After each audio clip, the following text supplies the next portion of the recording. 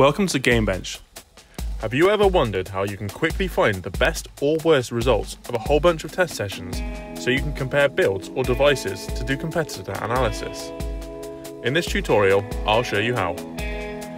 As an illustration, we've recorded a number of sessions of Path to Luma, a puzzle game available on iOS and Android.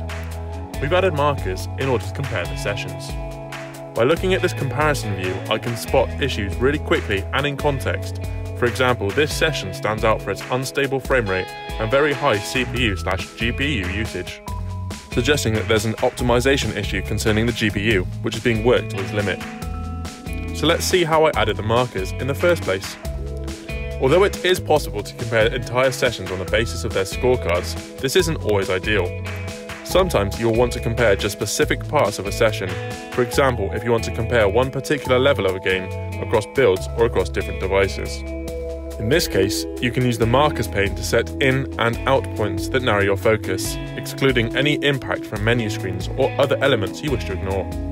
There are two ways to add markers to your session: during your session through the Android app, and retrospectively using the web dashboard. The first method requires the Android app and a premium account, as markers aren't available in the free version of the app.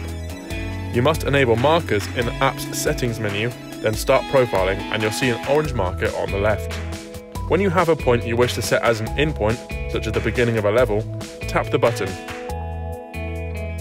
Tap it again to add the out point, for example when the level is over.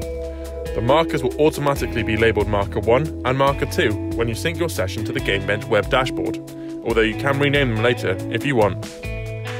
When you want to compare the same marker area across different sessions, click on the compare icon in the top left of your dashboard, then select the session you want to compare and hit compare again. You'll then see frame rates across all marked areas, and you can choose to view other metrics too from a pull down, and can select the metric to view here to compare FPS, CPU, GPU, network and memory. You can dig down into the metrics by clicking on any of these tables and go into the graphs with screenshots of the sessions. To exit out of this, click the Return to Comparison in the top right. To add markers to existing sessions outside of the Android app, just go to the web dashboard, navigate to the session you wish to add markers to and open. At the top right, under Recent Sessions, you will see Summary, Metrics and Markers. Click on Markers and you will see a new window. Here you can see any markers you added on the Android app, or you can add your own markers by naming the marker and setting the in and out points. It is important to remember, in order to compare markers accurately, you must name your markers the same in both sessions. For example, level 2 with the same spacing and capitalization.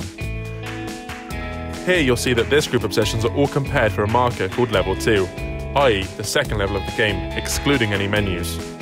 The default comparison is for frame rate, which quickly reveals that the LG G4 is the worst phone for playing this game. Selecting the GPU pull-down suggests that the LG G4 is suffering from a GPU bottleneck because its GPU load is really high. Another great feature about this tool is the ability to export your session with markers. To do this, go to your session with the markers and click the widget on the right, Export Markers. This is a really useful way of getting a list of all summary metrics in a single CSV file. Thanks for watching, and we'll see you in the next video.